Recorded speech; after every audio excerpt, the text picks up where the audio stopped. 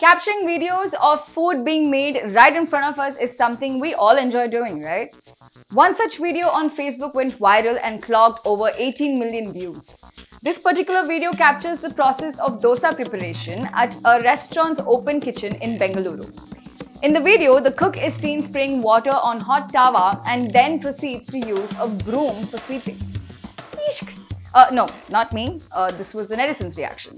Viewers expressed their displeasure and concerns with comments pouring in about the cooking methods and hygiene factors. There were even debates between hygiene maintenance and some taking a stand for the final product, the delicious dosas, which should be the primary focus. Are you guys also wondering why there is a broomstick being used for cooking in the first place? Here's why. Came across this before? It's called a basting brush. A basting brush is often used to apply sauce or marinade on meat, fish or poultry. It's also one of the significant culinary brushes used in baking, and most times it's made out of silicone and also of plastic. Bakers stick to silicone most of the time because, well, plastic melts. Now, this so-called broomstick used by cooks at restaurants on hot tawas is just the OG basting brush. And it has been used for that very purpose for ages in South Indian kitchens and is particularly made out of fiber. So, obviously, because it's a broom, there's definitely a lot of ick factor surrounding this. Yes, it is a broom, or jhadu as North Indians know it. Yes, cooks use it at restaurants. So why can't people wrap their heads around it? Mostly due to hygiene concerns. Or is it some kind of cultural prejudice? But here's the thing.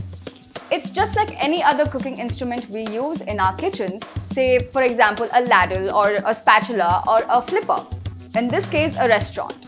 This jhadu is made of coconut palm frond fiber. If that coconut broom is used in the kitchen, it is dedicatedly used for cooking purposes. And this cooking instrument has an added advantage of being made of natural fiber, which is heat resistant. But the cultural differences between North and South India has the internet divided.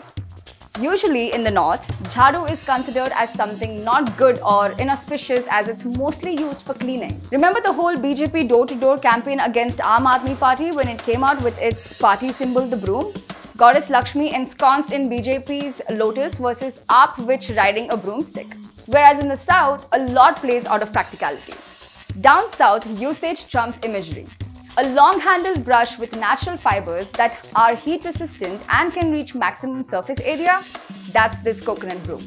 Here's another instant. Did you know that most idlis at restaurants are poured into the molds and covered with wet cloths so as to remove them easily? It's the same principle of practicality and of ease. So next time you notice something that takes a minute to adjust to, take that minute and try to see the logic behind it. It's normal, and most South Indian kitchens use it regularly, just the same as other utensils and kitchen instruments. This is Mandira, you're watching India Today SoSouth.